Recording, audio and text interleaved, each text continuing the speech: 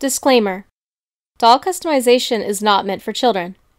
These are art pieces created by experienced artists using potentially harmful materials and processes, including spraying aerosols, using knives, saws, flammable chemicals such as acetone, skin and eye irritants such as clays, and glues with toxic fumes, and specialty paints and glosses identified as potentially carcinogenic. Destroying and upcycling figures and dolls is dangerous and causes irreversible damage to personal property. Therefore, viewer discretion is advised and younger audiences should not view this content without adult supervision. We recommend the YouTube Kids app instead for kid-appropriate content. Hiya! Welcome back to Little Reverie. It sure has been a while, hasn't it? My fall term started up, so I've been a bit busy lately. But now it's time to get back into the swing of things. And man, is it definitely time to get started on Mew Mint, the second Mew Mew to join the team. If you remember from my last Mew Mew video, I asked you guys to vote at the end for the next Mew Mew you would like to see, and Mew Mint won by a landslide. Some of you here and on Instagram had also requested doing them in the order that they appear, so I made a poll to see if the majority agreed, and it seemed to be the case. So, from here on out, the remainder of the series will be done in order. Coincidentally, Mew Mint is the second Mew Mew, so that worked out perfectly. As mentioned in the first Mew Mew doll repaint, the Mew Mews all have their DNA merged with endangered animals. In Mew Mint's case, that would be that of a blue lorikeet, a bird that is native to the French Polynesia and Cook Islands, and is currently labeled as vulnerable to being endangered. Once again, I'll be using Draculaura as a base. To start things off, let's go ahead and hack off her hair, because she definitely won't be needing her current hair later.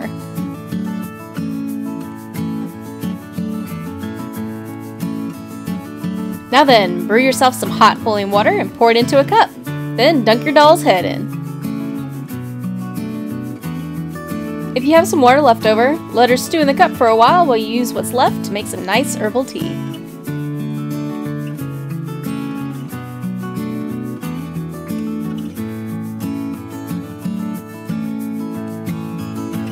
Moments later.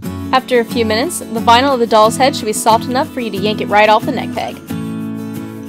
Taking some needle nose pliers, I go in to remove the remaining stubble of the hair. In other words, cue the grossest and yet most oddly satisfying part of doll customizing. My goodness, there's more glue in here than there is hair. Ugh, so gross. Now that we have done our hair removal surgery on our doll, let's remove her factory paint. Using 100% pure acetone and a cotton swab, I wipe off all of her factory paint. If you use scooping motions, you can get a lot of it up in one go.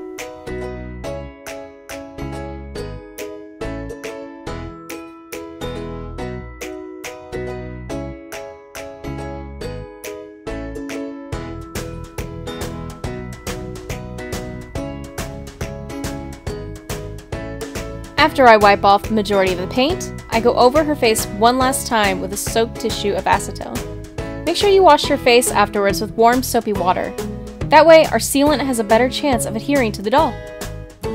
Now, because this doll has some raised seams on her legs, I'm going to go in with an X-Acto knife to carve them down and then sand them.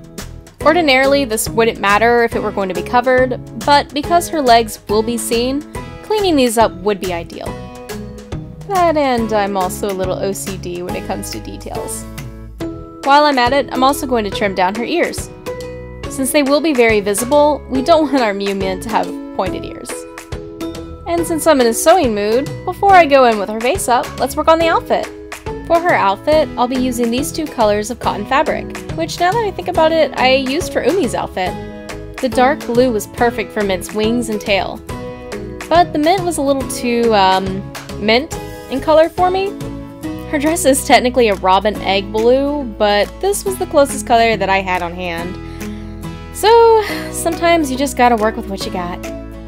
Her dress, though simple, did cause me quite a headache.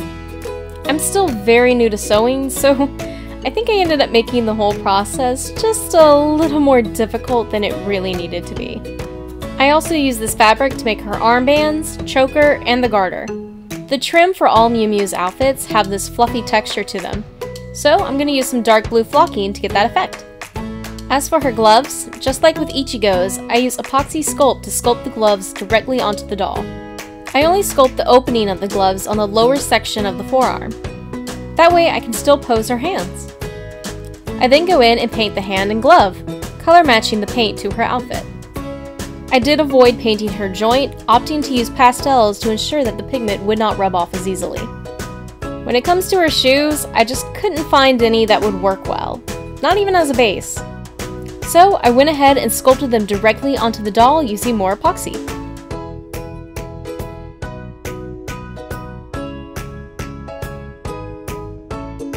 I was so proud of how Ochiko's shoes turned out in her video, so I figured I would go and do it again for Mint. I'll come back later to paint her shoes. Don't want any paint chipping off while handling. Alright, let's tackle some body mods. Mint will have not only a tail, but also wings. So this time, I'll be drilling 3 holes into the back of the doll. First, I go in and mark where the holes will be. Then I go in with my rotary tool. Yeah, that's safe. I also made her wings and tail using the same dark blue fabric that I used for the trim of her outfit. Before we attach her wings and tail permanently, let's get started on her face up. To start, I'm going to go in with some blushing.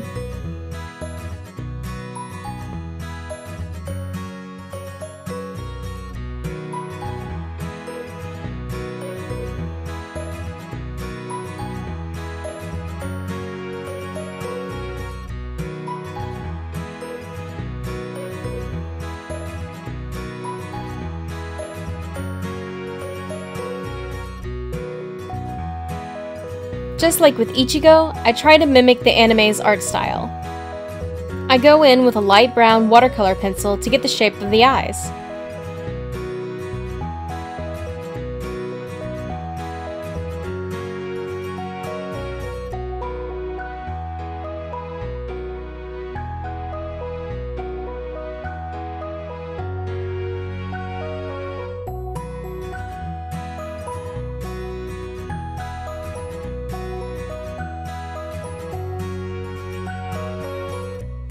Let's give her some eyebrows now, so she'll look a little less creepy. I first start off with some pastel, before defining the brows more with a watercolor pencil.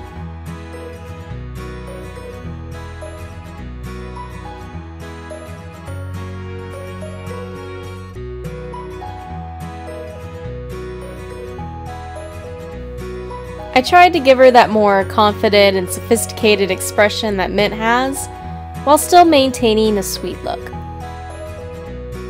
I'm not sure if I got that through though. Eyebrows really communicate expressions, so I feel it's something I need to improve upon.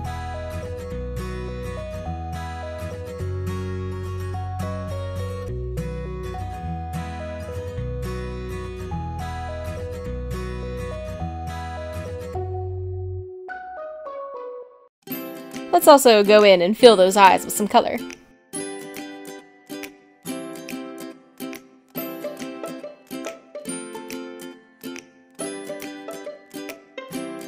With each layer, I also build up the white highlights with my white pencil.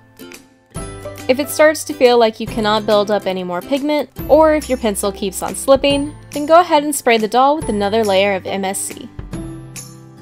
With each layer, you can build up more color to help add saturation, and make those colors pop out even more.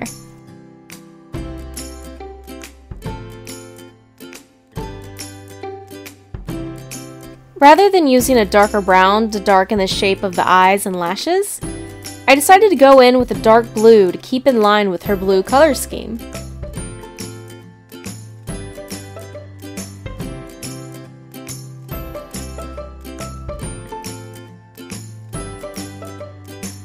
Also, cannot forget to define her lips.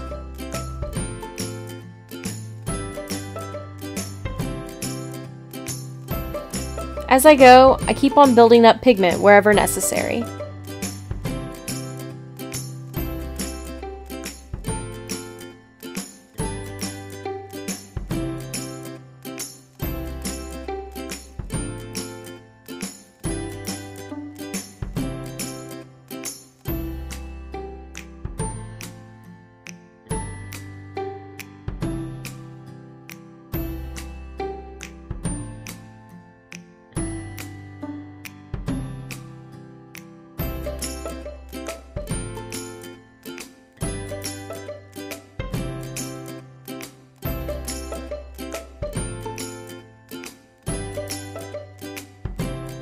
For the highlights on her cheeks, I lift pigment off of my white pencil with a wet brush to apply small dots.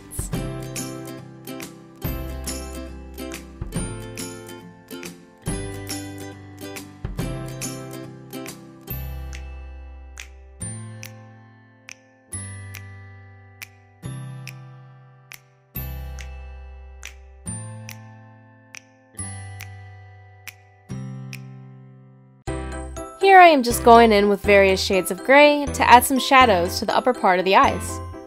This helps to add definition and make them appear less flat. For the finishing touches, let's bring her eyes to life with some highlights. Lastly, I glaze her lips with a high gloss varnish. I also came very close to glossing her eyes as well, as I usually do, but I decided literally at the very last second not to. Now that her face-up is done, I went ahead and glued her wings and tail in place with some epoxy glue. Time for her hair! I originally wanted to use alpaca locks for her hair, kinda like with Ichigo. Unfortunately though, I just couldn't seem to get the hair dark enough. In hindsight, I should have expected that pure white hair will not dye as dark as you would expect. Luckily, I had some viscose in just the right shade.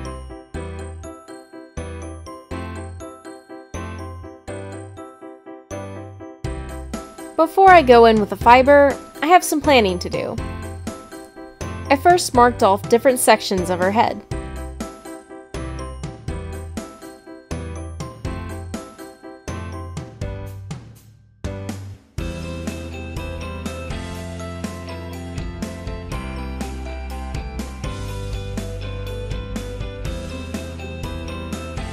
Next, taking some polymer clay, I created 2 round spheres that'll become her hair buns.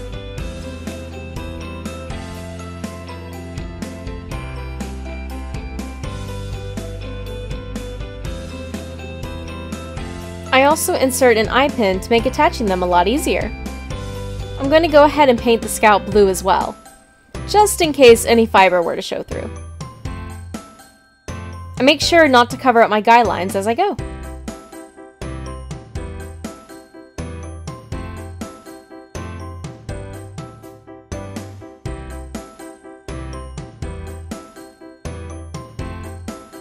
Finally, adding her hair. I follow my guidelines and glue wefts toward the outside of each line.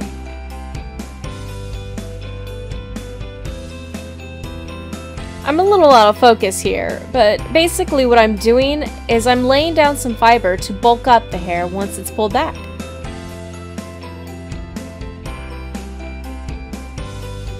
I know she looks a little crazy at the moment, but bear with me. Once the glue has fully dried, I'm basically taking a segment of each weft and gluing it toward the center I had marked in my guideline. This will give the pulled back hair effect. I'm not going to worry too much on how the glued center looks, as it'll be concealed in the end.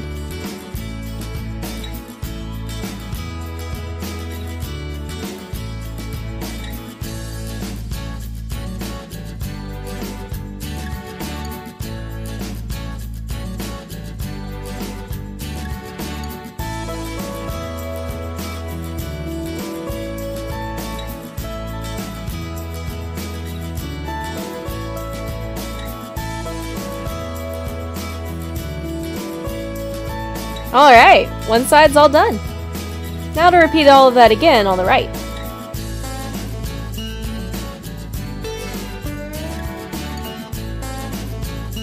With both sides done, I added her hair buns that I covered in viscose. I'm really happy with how this turned out so far.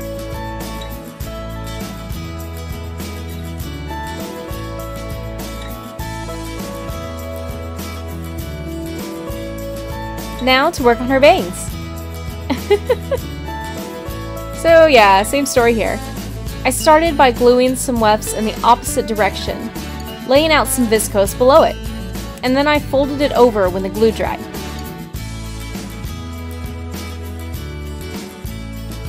Here she is with her hair all done. To mimic the side of her hair, I lightly glued the tips.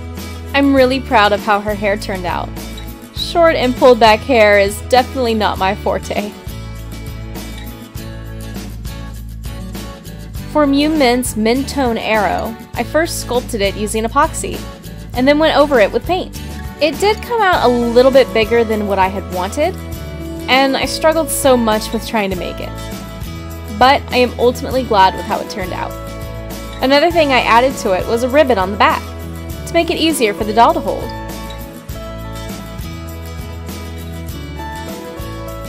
Remember this?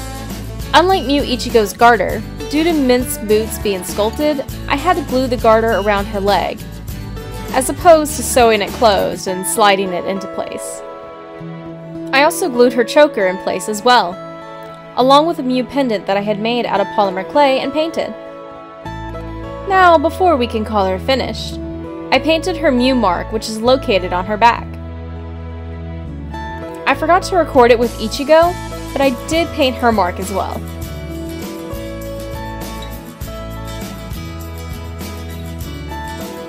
And with that, Mew Mint is finally complete!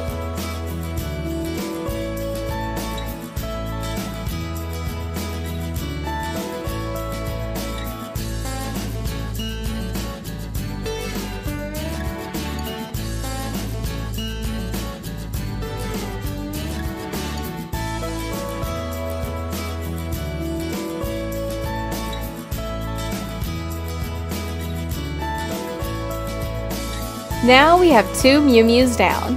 I really love how Mint turned out, and her and Ichigo look so cute with each other. Mew Lettuce will be the next Mew Mew. So until next time, may you all have a wonderful day. Bye bye!